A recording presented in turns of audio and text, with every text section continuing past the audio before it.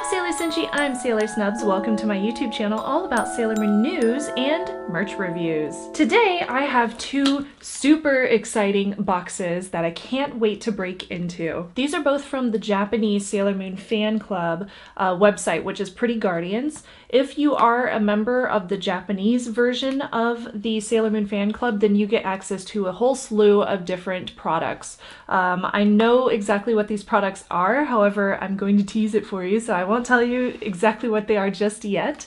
But this does give you access to Sailor Moon store resells, limited edition items, special figures, all sorts of different things. Now, if you do want a comparison of both the Pretty Guardians fan clubs, whether that's overseas or Japanese, definitely check out my website with my YouTube channel so that you can see that comparison, because I did compare the overseas version and the Japanese version of them over on YouTube. youtube.com/SailorSnubs. So I'm gonna go ahead and open up these two boxes since they do have some pretty exciting things in them. And I want to keep this video somewhat short because my neighbor next door is working on a whole bunch of, like, I don't know, hardware and tools and stuff in their backyard, so they keep on making a ton of noise and it's really irritating. So I'm gonna get this done and show you all the cool things, and then I will go probably play some video games or something with my husband.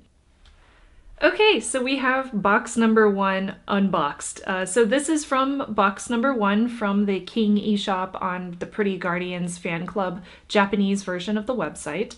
These are currently for sale over in the Sailor Moon store for about 650 yen or so, which is like $6, sometimes 700 yen. But yeah, they're super, super cute. I got one of them because my friend went to the Sailor Moon store and he bought me the little Sailor Moon Otedama, and then I kind of fell in love, so I decided to go ahead and collect the rest of them. So these were the ones that they had in stock through the Sailor Moon fan club.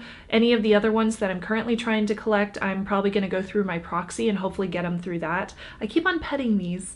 They're just really, really soft. I like what they're made out of. The fabric is so soft. So I have 5 of them here that were in stock. There's Mars, Mercury, Jupiter, and Venus from the original collection of the Otedamas. And then I also have from the Sailor Moon Stars Otedama collection, Sailor Star Maker. So these are the only ones that I was able to get, and I am hoping to collect the rest of the line because I do think that they are so, so cute. They look like little sushi balls, which I think is adorable, and they also have like little bean bags on them so that they sit still whenever you set them on top of each other. You can stack them too since they're all the same size, and I'm dropping them now, but I think you get the point. Super soft, very cute.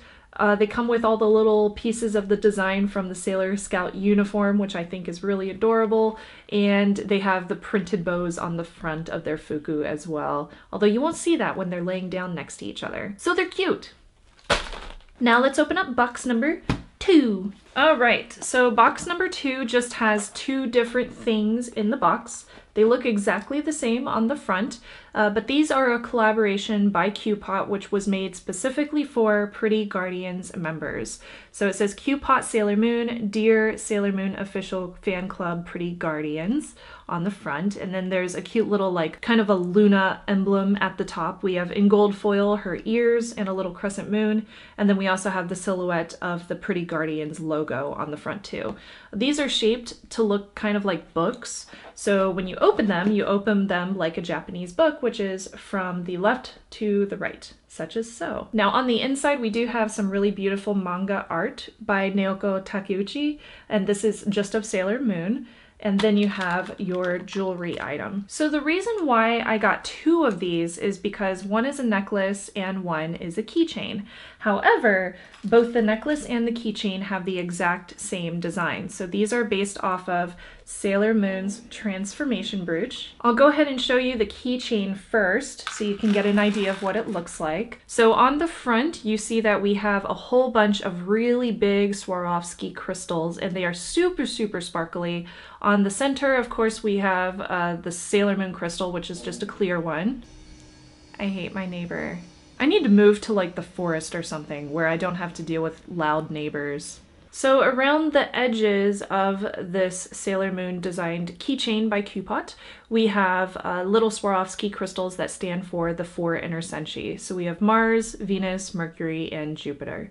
Now this is supposed to look like a macaroon. It is really nice heavy duty rubber and metal and other different materials used in this cute little keychain. It's highly, highly gorgeous, I would say, and very, very sparkly. On the back of it, there's a cute little Q, and then along the edges where you would normally see like the inside of a macaroon, it says Dear Pretty Guardians, made in Japan, Naoko Takeuchi, and Coupot Sailor Moon. The necklace, as far as the transformation brooch looks like, it looks exactly the same. So you have all the same Swarovski crystals on here, you have the same macaroon design, and then you have the necklace itself. The necklace itself is gold, so really, really pretty gold.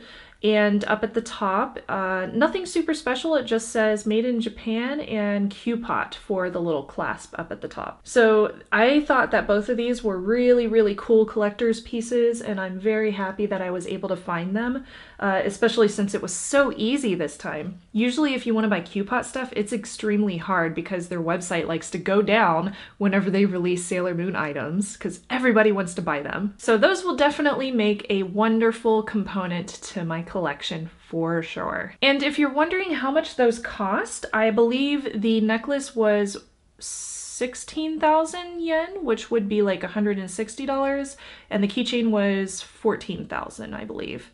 So 140 USD, just about. So comment below if you have any questions about these items or if you want more clarification on them.